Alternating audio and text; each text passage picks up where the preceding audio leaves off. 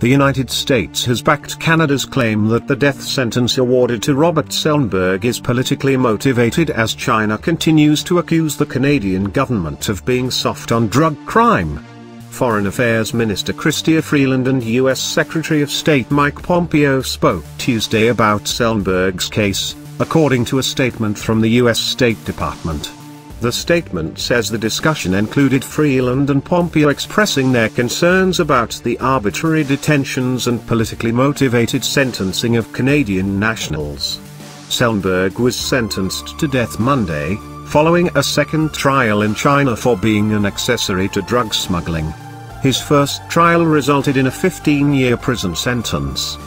The timing and speed of the second trial have led to widespread suggestions that Schellenberg was being punished as part of an escalating domestic dispute between China and Canada. Two Canadians, Michael Kovrig and Michael Spivak, have been detained in China since the December 1, 2018 arrest in Vancouver of Meng Wanzhou.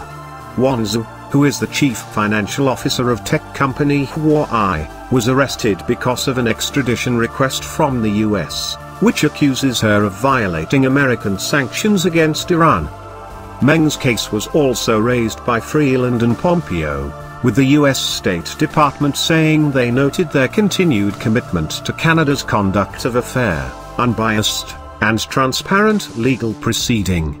Freeland and Prime Minister Justin Trudeau have been attempting to garner global support for Canada, and have repeatedly noted that they have received public backing in the dispute from the United Kingdom, France, Germany and other nations.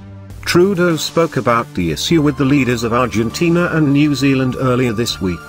Our government has been energetically reaching out to our allies and explaining that the arbitrary detentions of Canadians are not just about Canada, Freeland said Wednesday, while speaking to reporters in Repentigny, K.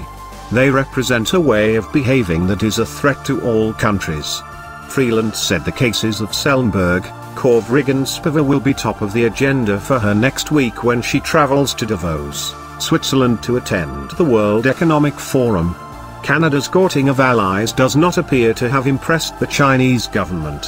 Speaking to reporters Wednesday, Chinese Foreign Ministry spokesperson Hua Chunying said China is not worried at all about mounting